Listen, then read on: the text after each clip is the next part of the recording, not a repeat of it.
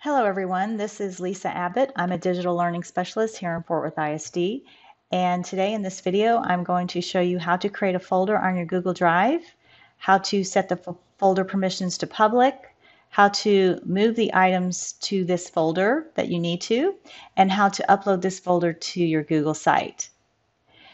This method will allow you to add and remove lesson plans from your folder each week without having to make any changes or publish your Google site. So each week, whenever you want to add new lesson plans or remove old ones, you just make the changes to the folder and it will automatically be updated on your Google site without having to republish or make any changes. So that's what's really cool about this.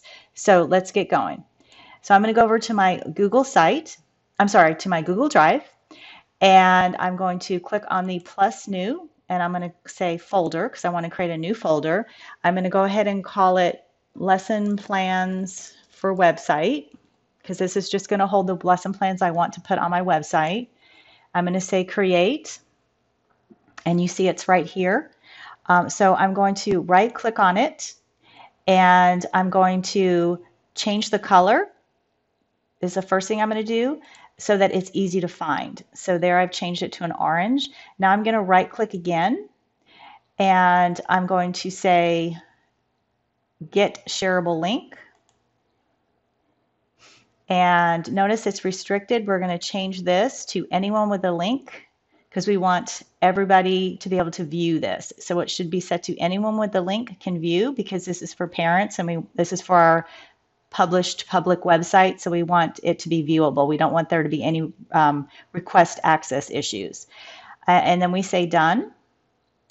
And the last thing I'm going to do, just so that this is easy to find, is I'm going to add it to Starred. Starred is sort of a favorites, and I'll show you where that's at in just a second. So we've changed the color, we've created the folder, and we've made it public. So now anything we put in there is going to be public and will be viewable by parents. So now I'm going to go to my Starred by clicking over here on the Starred underneath on the left here. And here it is right here. Here's my lesson plan. So now all I need to do is move the lesson plans to that folder. So let's go and get my lesson plans. So I have two lesson plans here. I have this one and this one. They're for last week and for this week. And I'm going to, so I held down the control key and selected both. That's why this is blue and this is blue. And now I'm going to right click and I'm going to move to, because we want to move them to that folder we just created.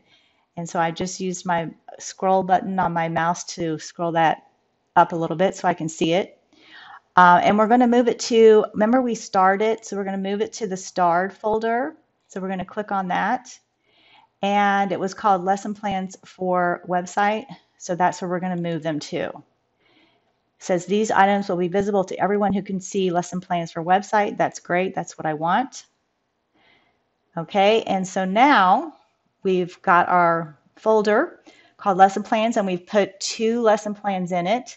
So now I'm going to go to our website and I have already added a title called lesson plans.